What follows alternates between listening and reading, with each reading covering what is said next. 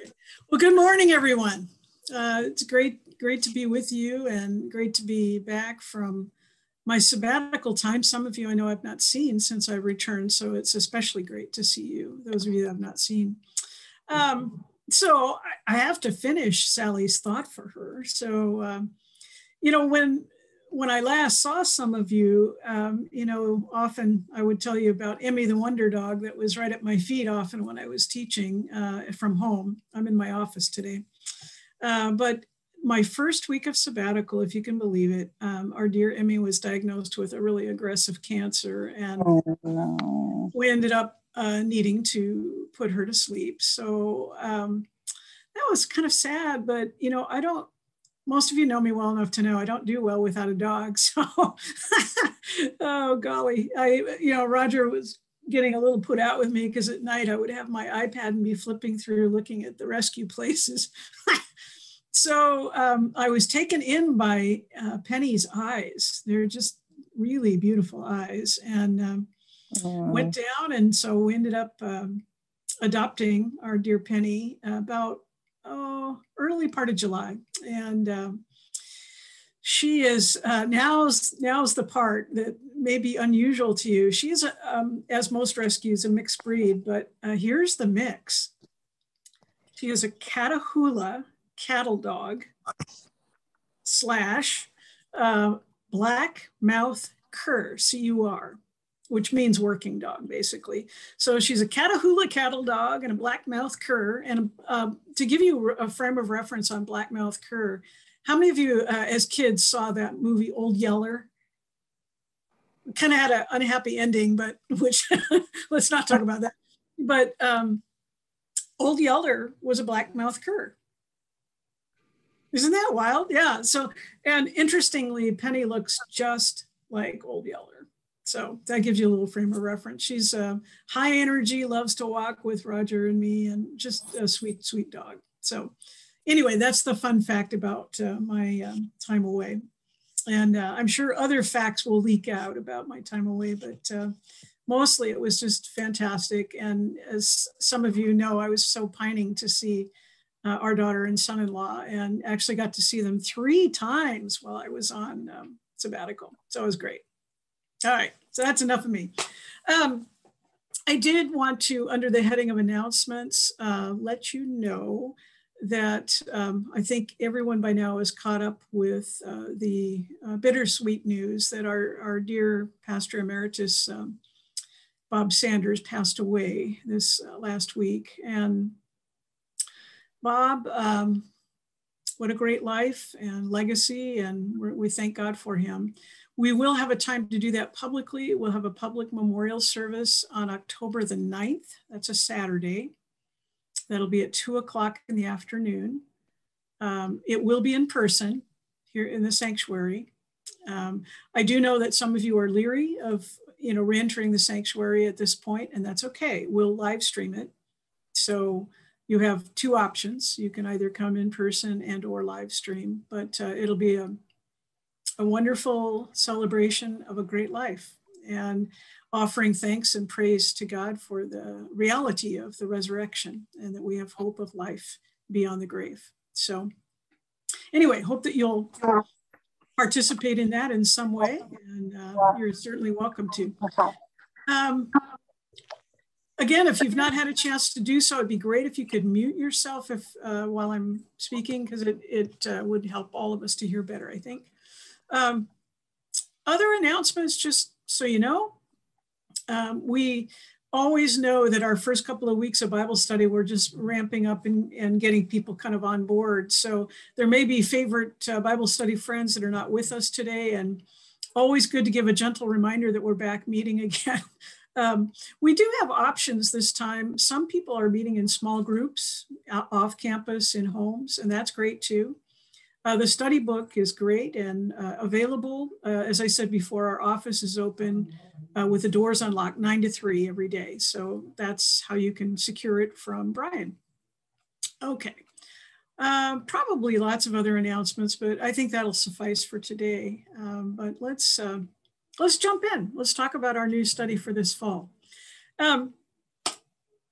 I was thinking and praying coming out of sabbatical about where to from here. And I was going to gather our leadership team, all of our able teachers and hosts, and chat with them about a direction. And as I was praying about it, I happened upon a catalog that I rarely look at, but I just was leafing through it. And you know what absolutely grabbed my attention? It was that. It was the cover of this study book. And then I looked at the title, Be Still and Know, a study of rest and refuge. And I thought, shoot, we can go with that. So anyway, on the strength of that, I ordered it and then leafed through it. And I thought, wow, okay, this is the study for us.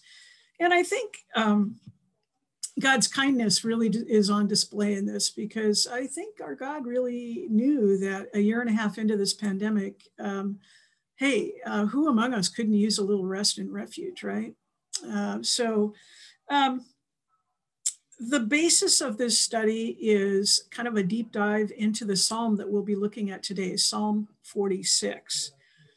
And I think the opening lines of that psalm have been kind of a bedrock for us these last many months of this pandemic. God is our refuge and strength, a very present help in trouble. Therefore, we will not fear. During this long period of, ups and downs and so forth, I think we have come back to that psalm and again and have longed for the refuge and the rest that our God offers to us. So this is going to be a 10-week study together, and we'll be exploring, especially today, really diving into the promises that we discover in Psalm 46. And then, interestingly, how these promises are fulfilled in the person and work of our Lord Jesus Christ. So for the next 9 studies after this one today, we'll be looking at how Jesus embodies the promises of Psalm 46 in his encounters with people just like you and me. So that'll be really neat. So when we come together each week, and this is really important, if you look at the table of contents for each of the 10 weeks, there's in red at the very top of each week, there's kind of a storm of, and then it might be shame, which is next week or something like that. And then a passage. And I think the passage for next week, I'm gonna look at it really quick just to make sure I'm telling you right. Yeah, so the session 2 next week is the storm of sin, the woman caught in adultery, John 8, 2 through 11. So that'll be the basis of the teaching. Pastor Susan will be teaching next week. So even if you've not read anything in your study book, come every week. You remember that this is a grace Bible study. Some weeks are more heavy than others. We just want you here and in fellowship with us. But the deep dive each week will be into just that one passage. However, your study book is so rich that it actually has 5 weekdays worth of devotional material that kind of travel through lots of different passages that relate to the theme of the week. And if you have time and want to discipline yourself to read through those, it's rich. Wow, I've been reading through several of the weeks and there's just a lot there. So anyway, I commend that to your attention. Some of the small groups that we'll be meeting are going to be exploring, those materials and the questions that are in them. So lots of different ways that you can participate in this Bible study. And if you bump into one of our friends that says, gee, I can't come on Wednesday mornings this fall, really urge them to get a copy of the book and follow along anyway. That way they won't be left out, okay? Let's see. Oh, teaching times. So each week, kind of our stable constant will be our teaching times. They are being recorded. If you notice on my screen, it's in my upper left, it just tells me that we're being recorded. We're only recording the teaching time. We're not going to be recording the small groups. What goes on in small group stays in small group. So, but we do record the teaching time, and then we post that, on our YouTube site. And also, Brian, as I understand it from his email, is going to be sending that link to you so that even if you were here today, you can see it again if you want to, or go back through it and or pass it on to somebody else. So easy to get to those teaching links. And some of the small groups, that's what they're doing. They're watching the teaching on their own and then coming together for discussion. So let's see. That's all to be said about that. Okay, is that enough housekeeping? At least it gives you an idea where we're headed. Yeah. If you can have available before you, especially the copies of Psalm 46 and so forth as we begin, why then you'll be all set. And there's also some small group questions for later. But let's begin just by looking at that first handout that says Psalm 46 from the New Revised Standard Version, NRSV. That's where we're going to go first. Have you ever noticed when you look at the book of Psalms that often right at the very beginning, there's kind of some words that sometimes we don't even look at because we think, oh, well, it's just something that tells me a little more about the Psalm. But, actually, for this particular Psalm, it is kind of important to look at what we find right underneath Psalm 46. In our translation, mine, in our SV, we see to the leader of the Korahites, according to Alamoth, a song. Okay, what the heck does that mean? Well, it tells us probably one of the most important things we need to know about Psalm 46 right from the get-go. It's a song. It was meant to be sung. Yeah, so often we look at the printed page and we forget these are songs that were used in the worship of God by God's people. To the leader. Well, who's the leader? Well, basically, it's the choir director. So in a sense, it's like saying that this song belongs to the collection of the choir director. So in our context, we might say, oh, this is one of Wendy Babante's songs that she has in her files. So anyway, that's what the first thing means. But then of the Korahites, well, who in the world are they? Should I know about that? Well, in some translations, it says the sons of Korah. And basically, these are Levitical priests who were musicians. Yeah, it's like that was their specialized ministry, was leading the people of God as musicians.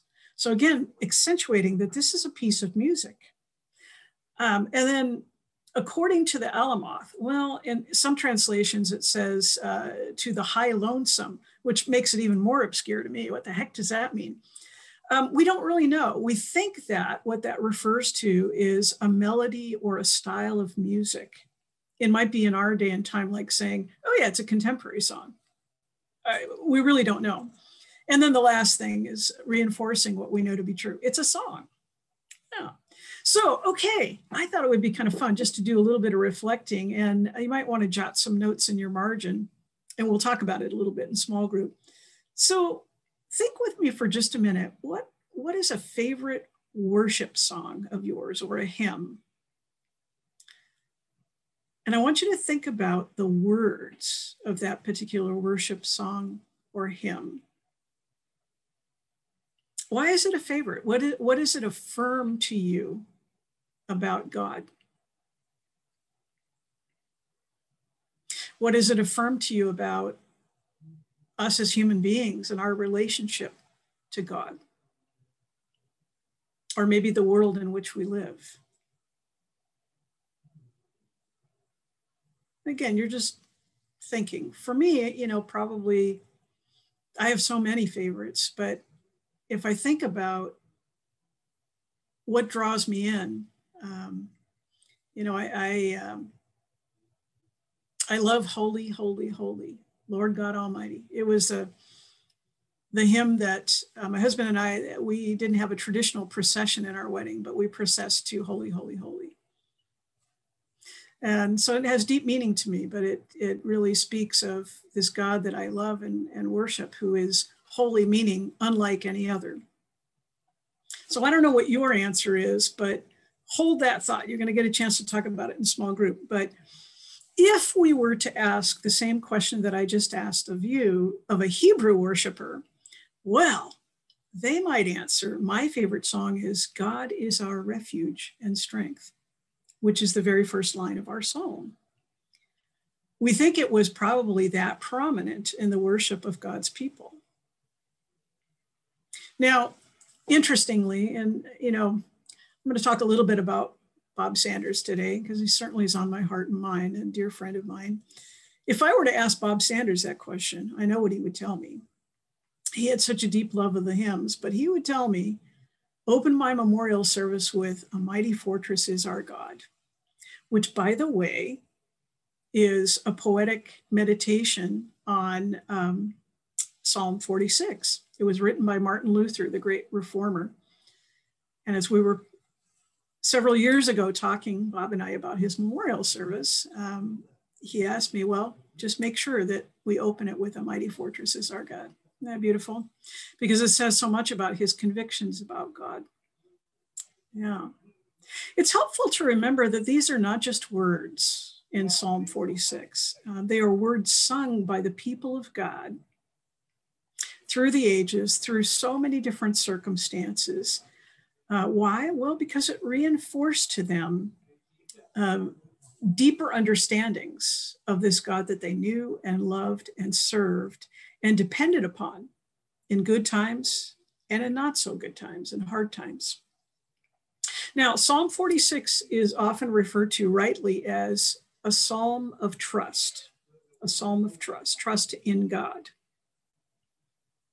So what I'd like to do is I'm going to read aloud from Psalm 46 out of the New Revised Standard.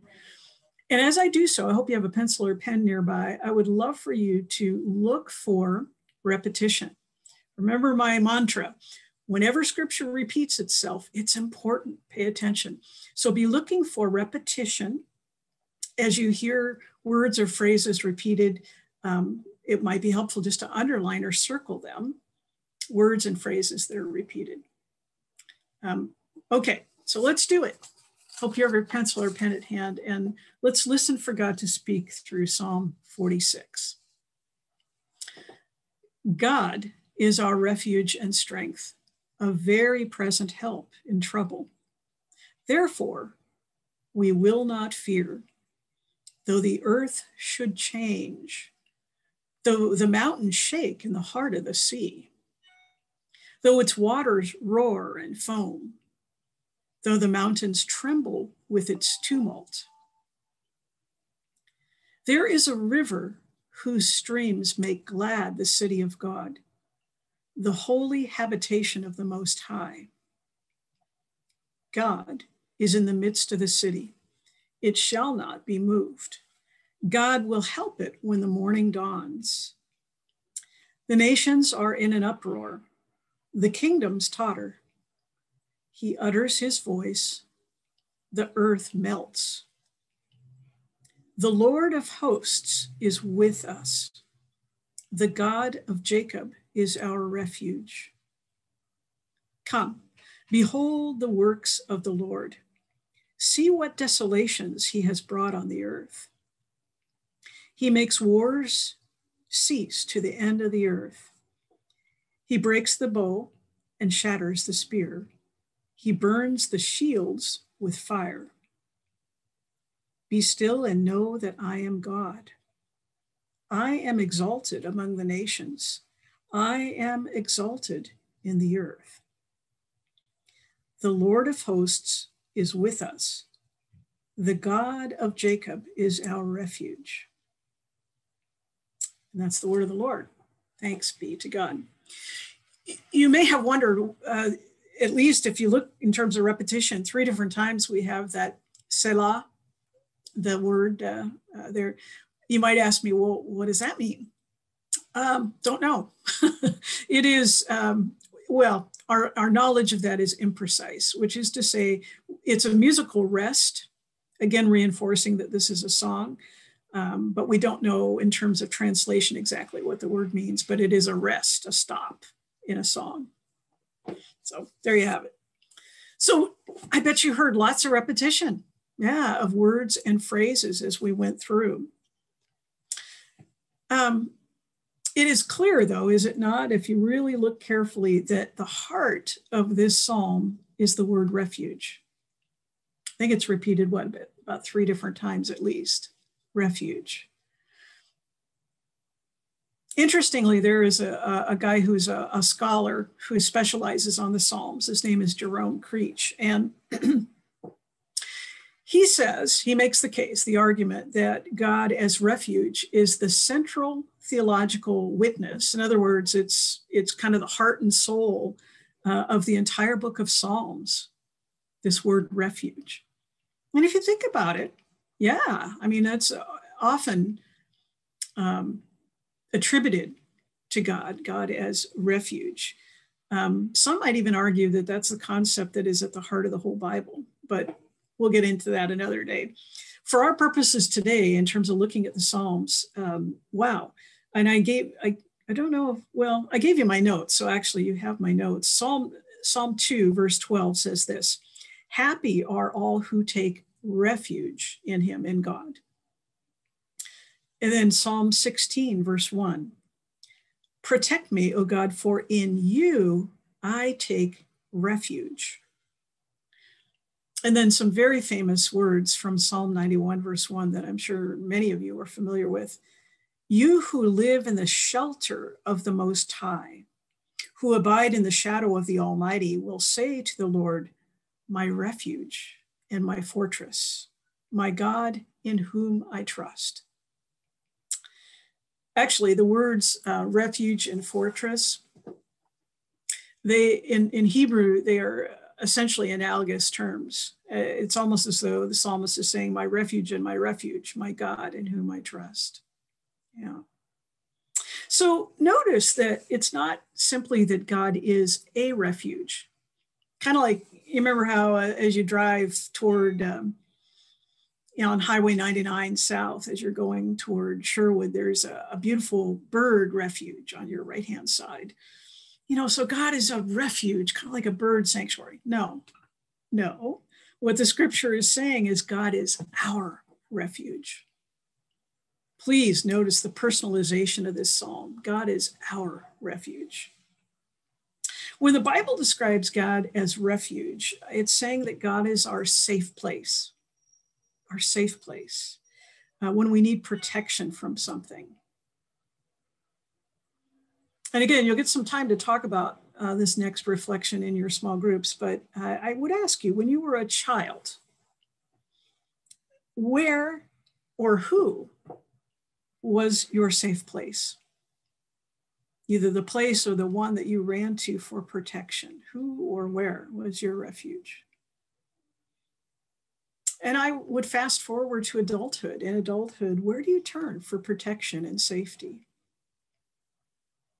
Again, you'll talk some about that in small group, but just for us to think about that and personalize as we're moving through our psalm. Okay, speaking of moving through our psalm, we're going to do it again, but this time, if you'd look for your handout that says Psalm 46, Structure, Movement, and Development. So sorry Linda Wagner's not here today because she loves it when I'm logical and sequential. That's what we've got going here today. So here's the deal. Very little of scripture is crafted in a willy-nilly sort of way. Every word, because it is God-breathed, is not willy-nilly, it's very specific, but especially the Psalms. The psalmists were really intentional with how they structured each psalm, the poetry of each psalm. Psalms were carefully crafted to accentuate certain understandings of God. For example, you'll remember, I think it was last year, we studied Psalm 145. And what you might remember is that Psalm 145 is what we call an acrostic psalm. And what that simply means is that each stanza begins with a letter of the Hebrew alphabet. And the psalmist, it's kind of like what we often do with kids, in Sunday school when we're teaching them. A is for how Jesus is our blessed assurance. It's similar in the Hebrew that from A to Z, these are all the reasons why God is worthy of our praise. And that's just how Psalm 145 is crafted. It's intended, and it's a little lost on us as English speakers, but in Hebrew, it's like a Hebrew listener would say, oh yeah, every letter of the alphabet's there. So anyway,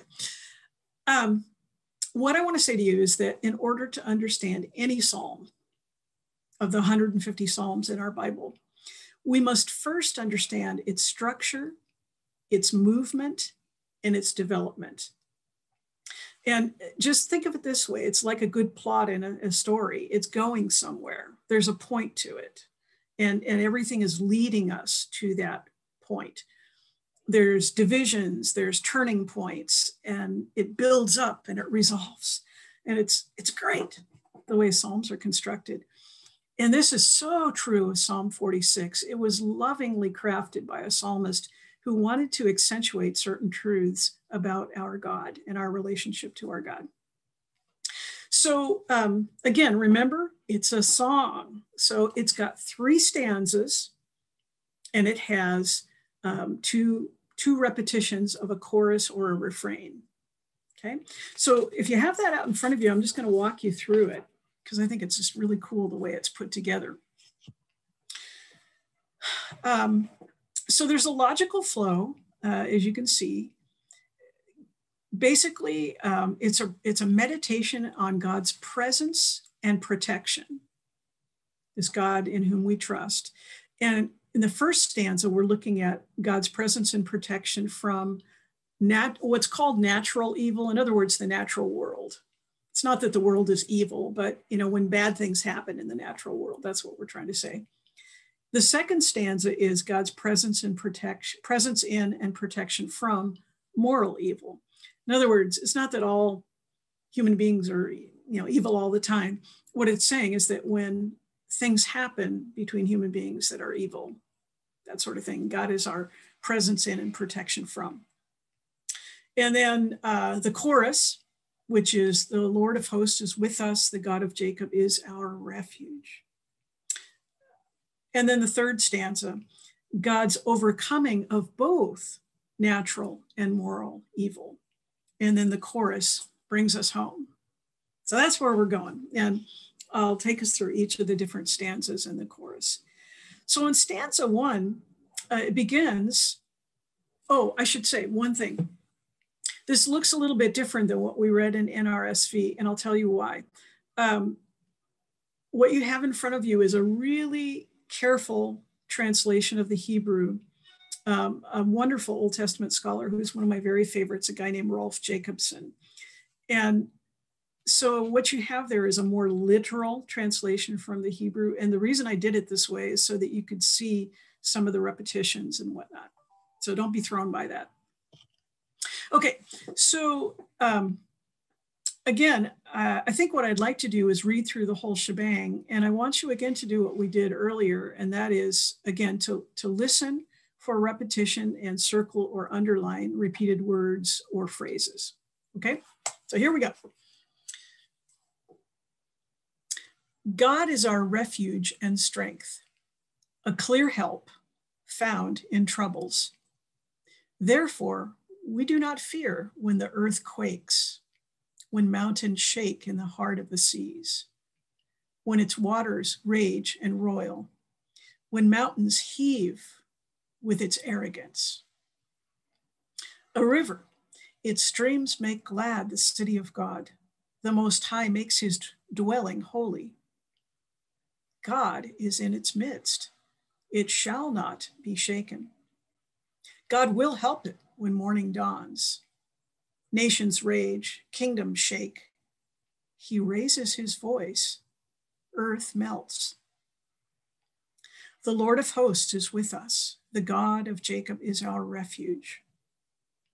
Come, see the deeds of the Lord, the desolations that he has made on the earth. He causes wars to cease to the end of the earth. He shatters the bow, breaks the spear, and burns the shields with fire. Be silent and know that I am true God. I am exalted among the nations. I am exalted in the earth. The Lord of hosts is with us. The God of Jacob is our refuge. Well, clearly, the concept of God as refuge is right at the heart and soul of this passage in its translation as well. It starts in stanza 1, if you want to take your eyeballs up there, with a threefold description of God. God is refuge, strength, and help, or clear help. I want to talk a little bit about that. In the Hebrew language, even more specifically, refuge and strength is translated, God is for us a refuge and strength. That's the literal translation. I love that. I don't know about you, but God is for us a refuge and strength. It's reminiscent, a kind of an echo of this passage in the New Testament would be Romans chapter 8. God is for us. Not just a hypothetical or, God could be a refuge for somebody else. No, God is a refuge for us. A reliable refuge, a safe place, worthy of our trust. That's what's being said in this particular stanza. And God is a strength. Well, basically what's being said there is God is sovereign. He has no rival. There is no one like him. He is strong enough to deliver and save. In essence, he will deliver what he says he will do. That's what's being said there. If he makes a promise, he's going to make good on it. He's going to deliver. Why? Because he's got the power to do so. He's sovereign. He has that strength. And his power is inclined to us to be our help, our clear help. I love that. Clear, what's meant by clear is well proven. God is our well proven help. I mean, sometimes when we're in the midst of really desperate circumstances, isn't it great to sit back and think back, remember to when we've experienced God's help in the past, and it certainly gives us strength in the present, doesn't it? So God is a clear, well-proven present help in the face of clear and present danger. That's what the scriptures are saying. The key to understanding the rest of this stanza is understanding what I would call a Near East worldview. Among the Near Eastern people of this time, the mountains were important, yes, but they were important for lots of different reasons. Their worldview suggested to them that the mountains held up the sky and also kept, the dry land from breaking apart and falling into the water. I mean, so in other words, that's you might look at the mountains as a scaffolding on which everything hangs. That keeps the sky up and the waters, where it's supposed to be. So you can see that if something's happening with the mountains, oh my goodness, we're toast. It's going to be a bad thing. Water, as I've talked about before in the Hebrew cosmology or understanding, is symbolic of chaos, trouble. So what the psalmist is trying to get at here is if the mountains are, if the earth is quaking and the mountains are shaking and the waters are roiling and raging, this is a worst case scenario. The psalmist is trying to craft it in a way that you see that this is not just a run-of-the-mill earthquake like a 4.0 or whatever. This is the worst possible earthquake and shaking of the mountains that you can imagine. And he's trying to make an interpretive leap to, this is something happening in our lives that feels like the very worst case scenario. And I would say to you, when I was a kid, this is my example of my worst case scenario.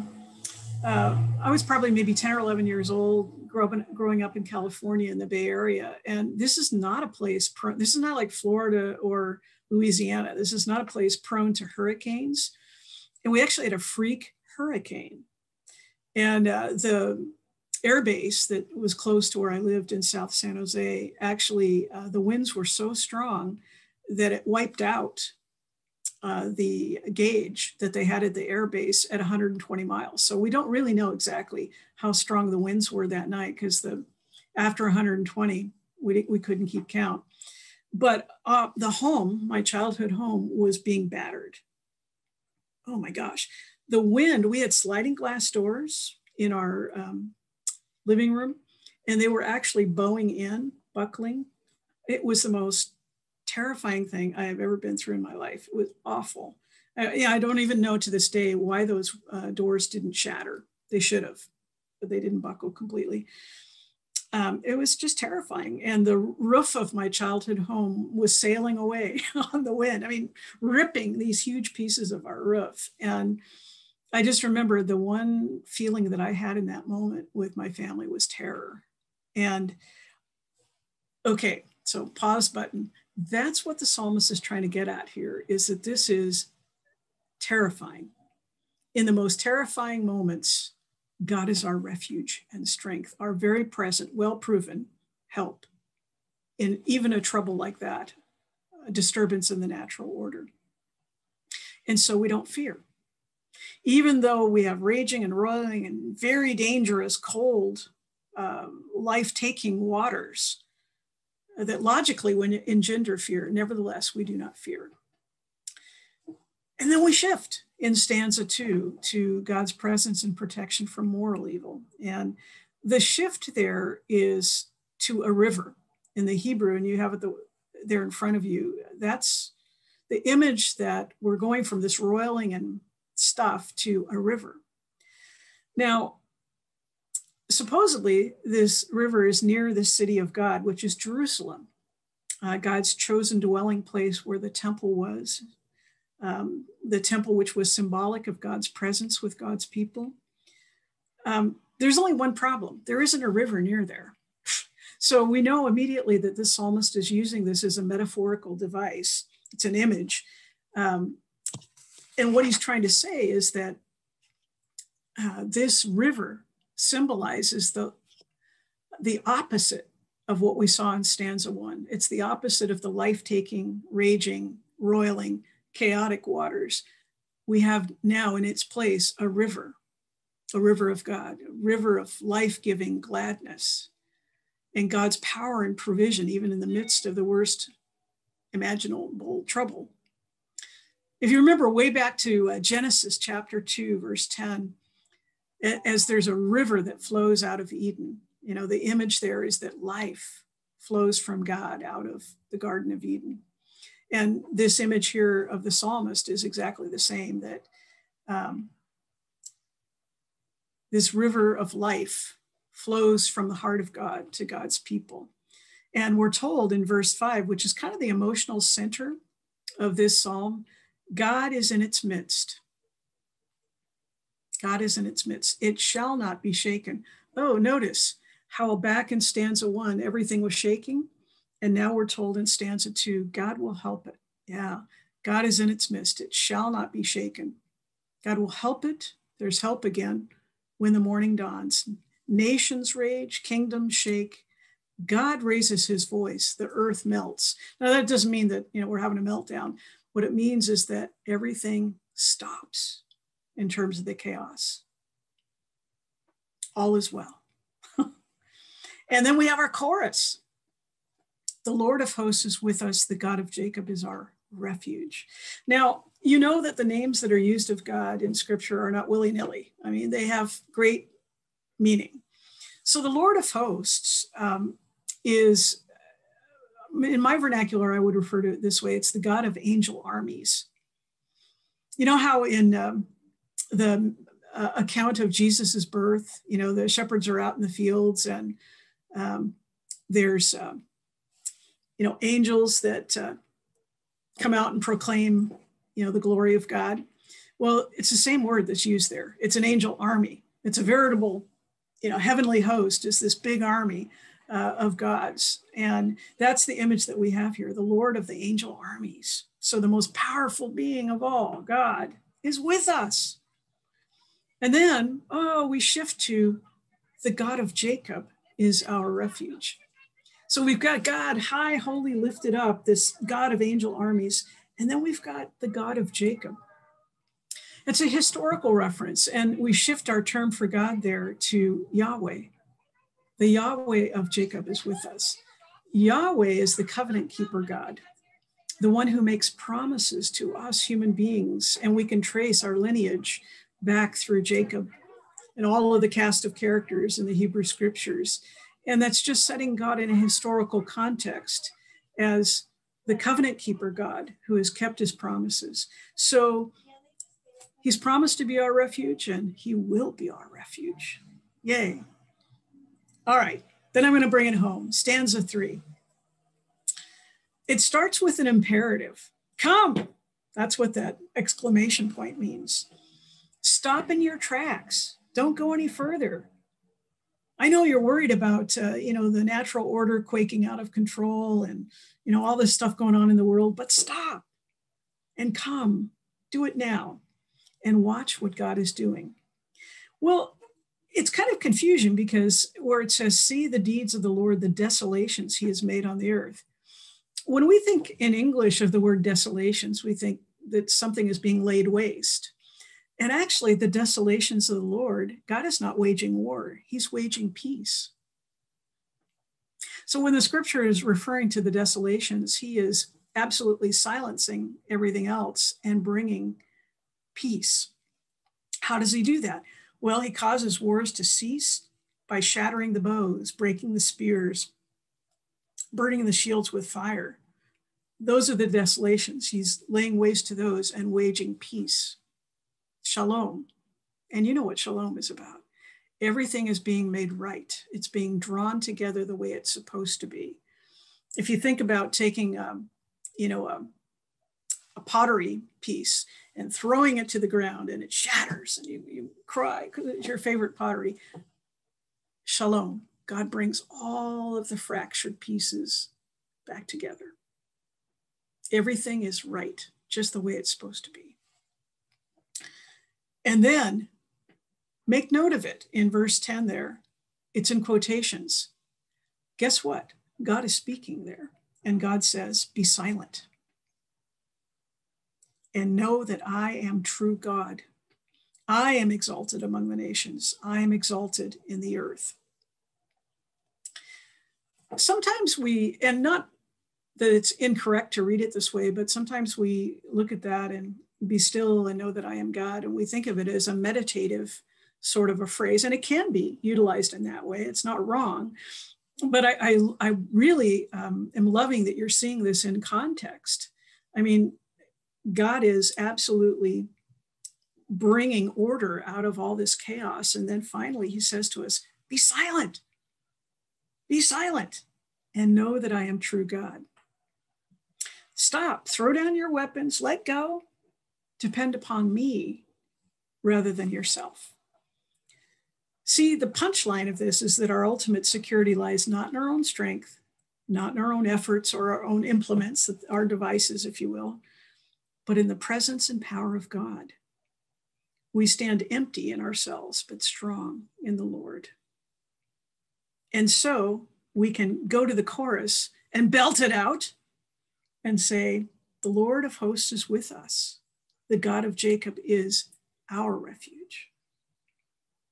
And we're going to trust this one who is our refuge, even in the midst of, the worst imaginable circumstances. Yeah. Okay. Whew. That's probably quite enough. I gave you the words to a mighty fortress is our God, and I'm not going to go through them, although I hope you'll meditate on them on your own because they are so powerful. But the only point I want to make is the point of Martin Luther in writing this is that the logical progression, in the Psalm, the dwelling place of God, is the temple, the city of God, Jerusalem. That's where God is with us, right, in the Hebrew mindset. But in the Christian scriptures, as we move forward, we understand, and early Christians understood that Jesus became what the temple once represented, God with us. But God in human flesh now, not a temple, but God with us. Emmanuel, the incarnation. And that is God's ultimate pledge. We could fast forward from Psalm 46 to Jesus because God is pledging, I will always be with you. I will always be your refuge. And here's how I'm making good on my promise. I'm coming among you in human flesh. And I'll live and die and rise, that you know that I will never leave you or forsake you. So we place our trust not in a place, but in a presence who promises to be with us, to dwell with us forever, never leaving or forsaking us. So in the rest of our lessons, what we're going to encounter is how Jesus embodied the promises of Psalm 46 in his encounters with real people just like you and me, and how they place their trust in him. Okay. I don't think I could say another word. That's what Psalm 46 says to us. And now we get to explore that in small group.